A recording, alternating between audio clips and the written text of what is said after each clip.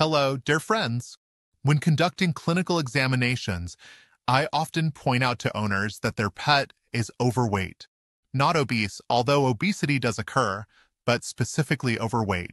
To which I hear a fairly common and standard response: "Doctor, she's spayed or he's neutered." And yes, the owners are right. This is due to the fact that sex hormone levels drop sharply after castration. In humans, we can observe this pattern, for example, in men over 35, when testosterone levels drop sharply and a symptom, such as a bare belly, appears, or in women who use hormonal contraceptives. We are not taking into account unhealthy lifestyles, diet, and everything else. Here we are talking exclusively about sex hormones.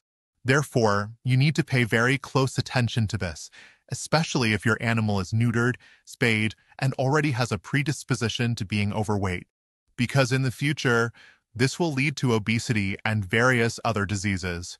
That is, the musculoskeletal system, the cardiovascular system, and the endocrine system.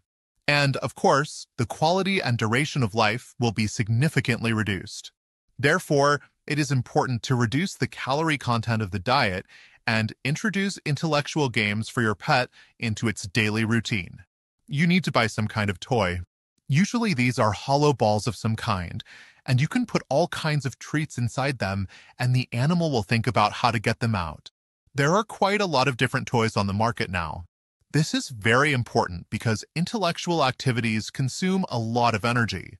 What other life hacks can we use? We can use, for example, diet food, which has fewer calories due to the addition of more fiber. Or feed only wet food, because in the same volume of wet and dry food, if we are talking about commercial food, wet food will have 4 times fewer calories. This is due to the fact that it contains more water. Good health to all. Bye for now.